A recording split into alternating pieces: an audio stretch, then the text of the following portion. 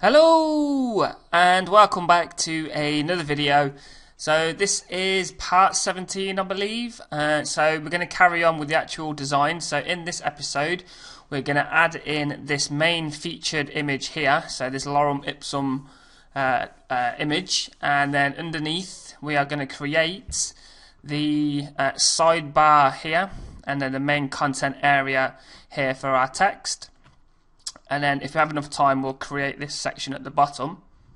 So if we just jump over to Visual Web Developer, I've had a slight change in the plan. Now we're going to stick to the same design in Photoshop. So this featured image is actually going to stretch all the way across. So it's not going to look like this. So once we've got this open, we need to change the width of this. So we're going to go to the style sheet, and we're going to come down to the featured image ID, and where it says 500 pixels, we're just going to change that to 100%. So that will stretch 100% across the screen. And then if we go to the default, you can now see that stretching all the way across. So the first thing we need to do is we need to go into Photoshop and actually slice out the image to go in here. So if we just go back over to Photoshop, and if we come up here, so what I'm going to do, I'm going to remove these circles here on the end. So I'm going to click on the actual circle, which jumps me to the layer here. So the left featured button, turn off the right one and turn off the two arrows. So if we just minimize that, you can now see I've got this perfect rectangle. So I'm going to go to my slice tool, and I'm going to zoom in a little, and I'm going to start this slice right on this corner here where we've got this nice thin 1 pixel line. So make sure you grab it all. So I'm just going to drag that down, and I'm just going to drag it all the way across to the right hand side, and then that will then select the whole image, which will then like I said, add that into the featured image div at the very top. Okay, so we want to make sure we grab it in the corner here. Again, we'll change the we'll zoom in a little bit to actually change that. So if we do Control and plus to zoom in, so as you can see here, it's not quite on the line. And again, I'm going to have to zoom in a bit more to get more fine grain control. So I'm zoomed in 3,200%, and then that now goes on the line. So I zoom out a little bit more and come down to the bottom line here. Again, I'm going to zoom in. And it's this sort of square dots that you want to change, and again pull that down, and if we go up to the top one, that needs doing as well. So I recommend getting used to the keyboard shortcuts, because it does save you a lot of time. And then that one looks good to me, so I'm going to double click on the actual image, and I'm going to call this featured image homepage. So if we're looking at the images in the the folder view, we'll know exactly which page that it belongs to. So I'm going to zoom out so I can actually see what I'm doing. Okay, so now I need to go to File, Save for Web and Devices, and then we need to click on the image that we want here. Now this is quite a big image, so we might want to optimize this. So if you click on it and you'll look down here where it says JPEG, the size of it is 105.1K, which is quite a big file for a web page. But up here we've got this quality section. So normally I drop it down to 90% to start with, and you can see now the size has now come down to 82, and the image pretty much looks the same. So I'm going to leave it at that.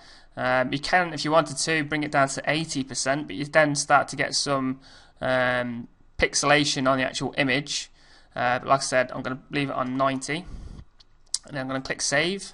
And then you need to make sure that these slices here is selected to Selected Slices, and click Save, and that will save it into the Images folder.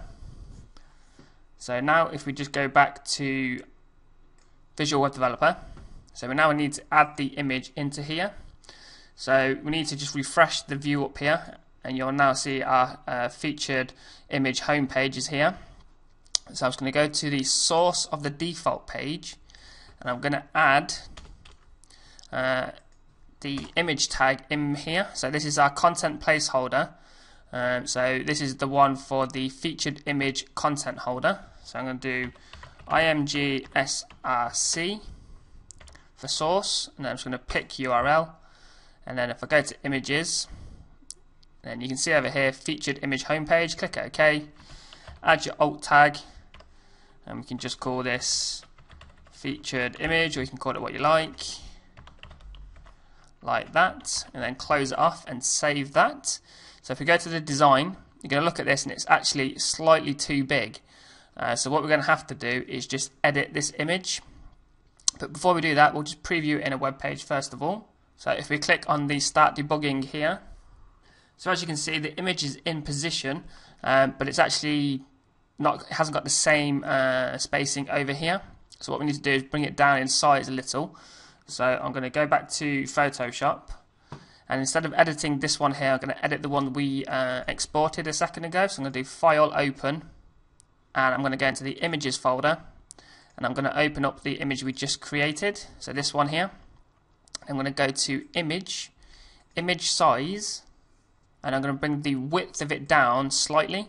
So I'm going to bring it down to 783 just to see what that looks like, and save that. And if you do Control S, that will save, and then just click OK. So that's now updated that image. So if we go back to the web browser, and if we hit refresh, you can now see the image has come in a little. I think it needs to come in a tiny bit more. So if we just go back to Photoshop, and if we do image, image size, and if we say 778, and click OK. Again, Control S to save it, and if we go back to the web page and we hit refresh, you can now see that is looking pretty good to me. We've got a nice border around the edge which is equal on each side. So we've now got the featured content area in. The next thing we need to look at now is putting in the sidebar and then the main content area.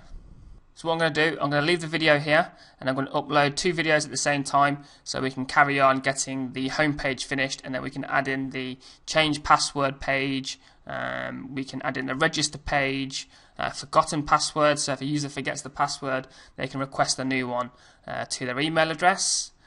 So as usual guys, thanks for watching. Please leave any comments below, feel free to subscribe, and I'll catch you in the next video.